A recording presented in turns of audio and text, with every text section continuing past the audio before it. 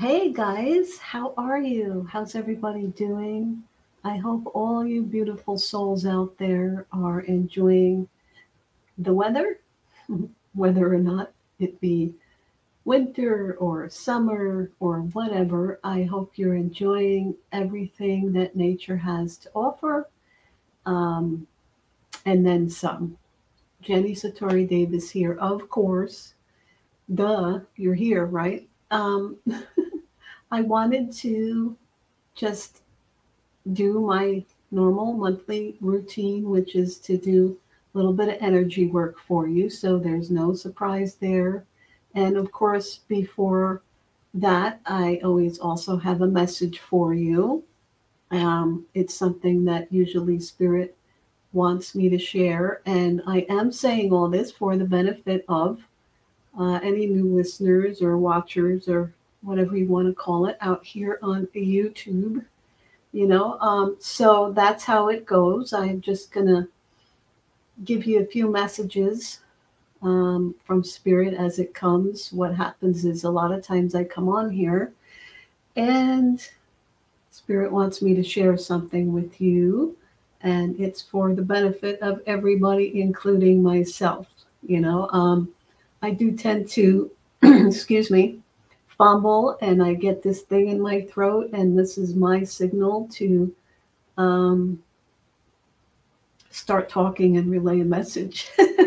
I'm not sure where it leads generally, but hopefully it makes some sense as we continue and go down the road here. So, with that being said, I think what I'd like to talk about is the idea of setting goals. Yeah.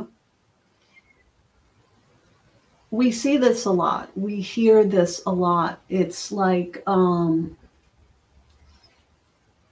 everywhere you turn, whether it be on social media, the memes, these ever popular memes. And believe me, I enjoy a good meme, but generally I like memes that are funny more than the you should do this, you should do that type of ones. I have a real aversion to generalized or general, advice for everybody because I'm a big believer in there's no one size that fits all, in terms of our health, in terms of life experience, life advice, I mean, rather, you know, um, what works for this person may not work for the next, And so for me, my mantra that I share with everyone as often as I can is it working for you?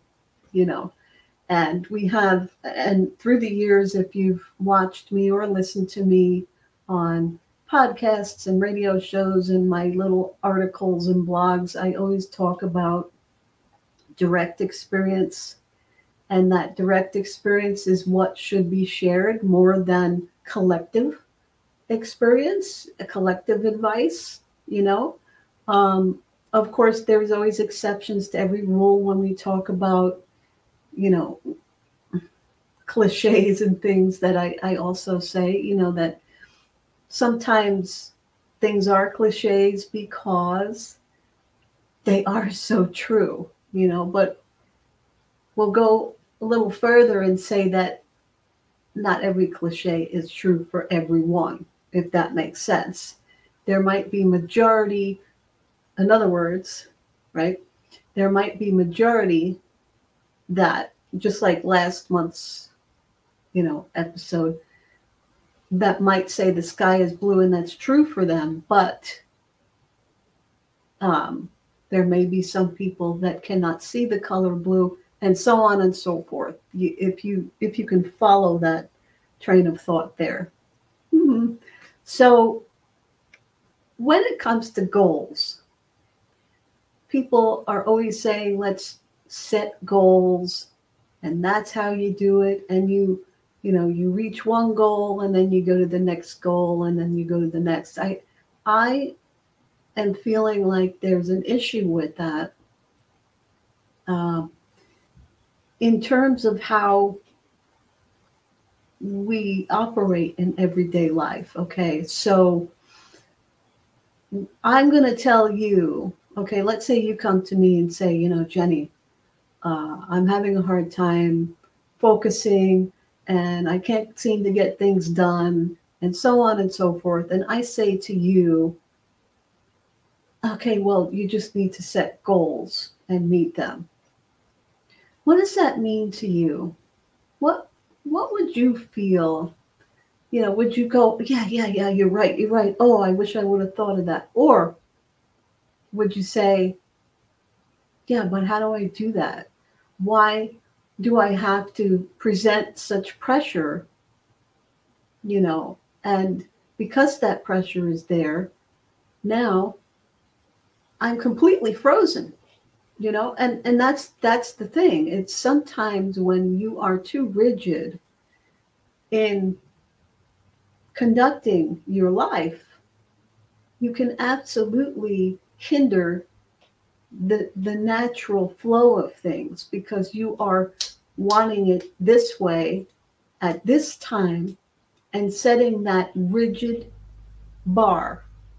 We're here. We want here, but we're here. So now we suck, or whatever. I try to speak in simple terms, as you can tell. I mean, because this is how I talk. I don't pretend to, go on and on. Even though I use some $5 words, those are my own too. It's the name of the game is to be myself. And that's another interesting component to this in terms of getting what we want, in terms of getting what we think we want, is examine that. Like, what is it that you want to do? There's been people that have projected their agendas onto me, even in terms of energy work. Okay. And they're like, well, you want to do it this way. You want to, oh my God, you've got to practice it this way. Like, for example, I recently started doing some pop-up lives on Instagram.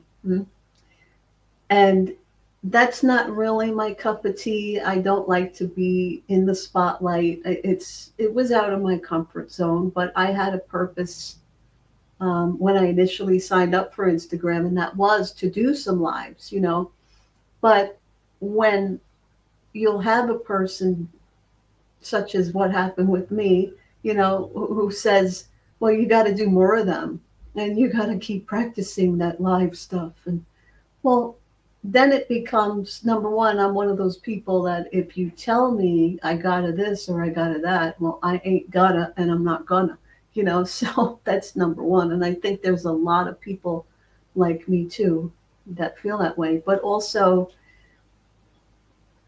you can't say that to me without really knowing what my goal is, what my agenda is. My agenda has nothing to do with becoming popular and the latest trend or the it person in terms of energy work. My agenda, my goal, if there's any, is to just help people as I can.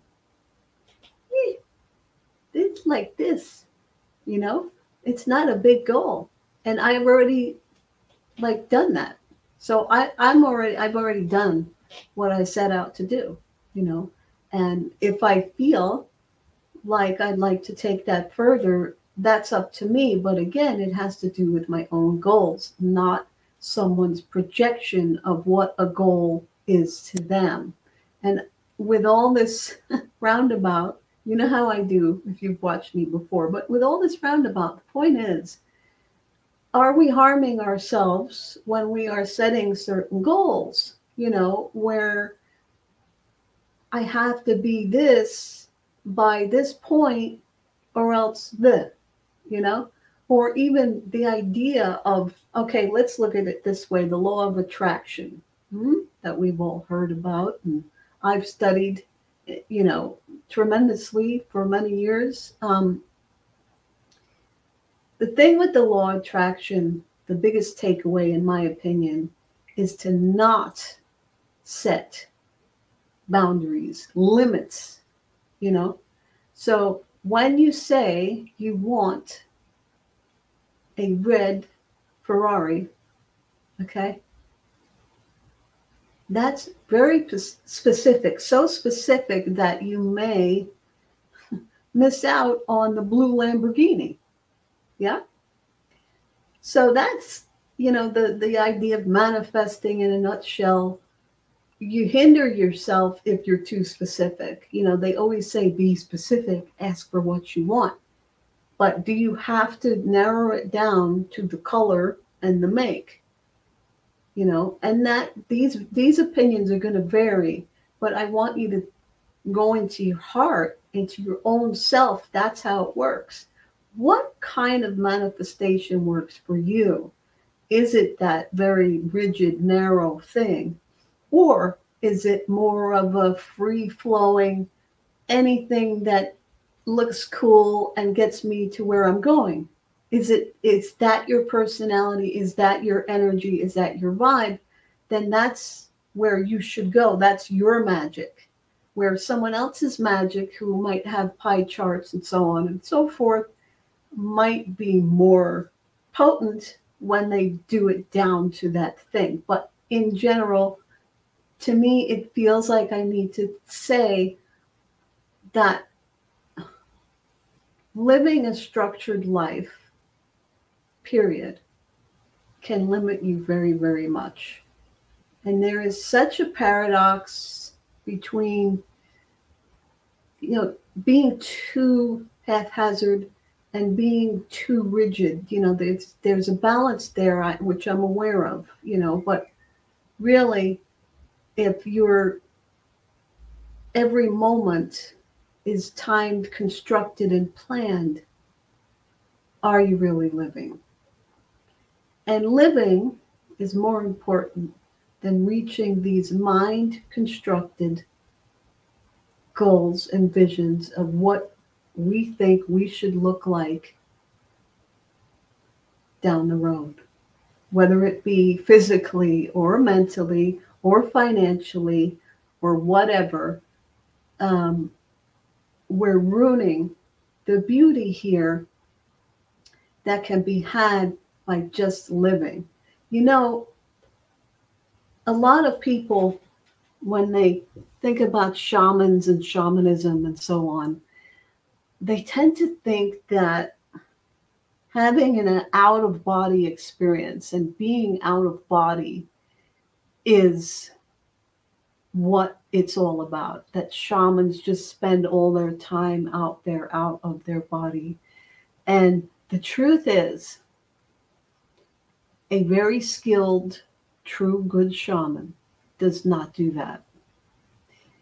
They know that the magic comes from being here right now in the present, in their body. And they take their body with them into the spirit worlds. Okay? They don't leave the body and just go, oh, well, I hope it'll be there when I get back, or I hope I can get back, or you know what I'm saying? It's very important to be grounded. And the point that I make here is that shamans have learned that the magic is in the earth. The earth is present and here and completely physical. So enjoy the physical here, not all this mind work, not all this planning and da-da-da-da and do-do-do-do. Like, it's enough to drive you mad. Be present in the body and match the physical with the energy. Move your body. I can't stress that enough. It's so important to stay grounded, to stay in the body. Whoa. All right. So hopefully you've grabbed a few things from my little TED Talk. You know that I enjoy doing my thing. Not really. To be honest, I'm like, can't we just get on here and do some energy work? No. Sorry. So anyway, I hope that helped you. I would like to share some energy work now with you. If you're new, All you have to do is relax, and you know, you don't have to think of anything special. You don't have to concentrate on any particular area in your body, but it's fine. Whatever your beliefs are in terms of this, that's good too. Okay. Um, Belief does have a place for everything in this world. It is like the mother of manifestation, in my opinion. But I feel that with energy work, you don't have to believe in it for it to benefit. All right. So, with that being said, just relax. Um, I've been working with a lot of natural energy, nature energy, rather.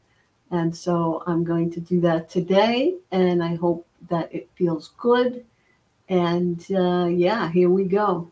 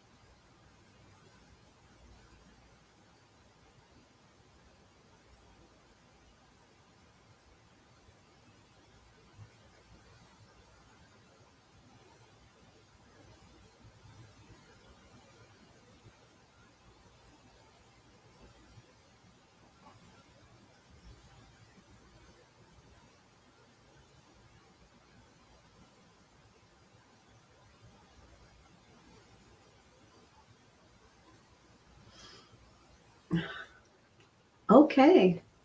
Well, I'm not sure how long that was, but that's generally, I know when to stop just by stopping, you know? And that's the other part in life, isn't it? Follow your own intuition. I know you've heard that before, but it's so important. That's the thing. Please stop listening to this, that, the other thing. And I mean, it probably paralyzes you more than anything else in this world is everyone else's perspective. They're coming from that perspective because it's theirs. It's their experience, and as always, we're fashioned in such a way based on what we've experienced in our lives. our environment, our filters. The brain has this own special filtering that's done here. We come out of in birth a certain way, and as we grow and as we observe, we start taking on our own beliefs, but still that unique filter is there. That unique brain, our brain is that unique filter. Some filters, it's like a screen on a window. Some are very clear and some have rust on them and some have, some plant vines growing. And, so when you look through it, it looks different with each of us. Okay. So view from your own filter and then go to your heart and say, am I viewing this properly? What happens, once again, I'll say, what happens when you remove that filter and just go straight to the heart? We have eyes in our hearts. Okay. So with that being said, thank you so much for being a part of my community, for watching and for liking and so on and so forth. I did share some tree energy on Instagram recently, and it was just me pointing the energy at my screen, which I have explained in previous broadcasts here.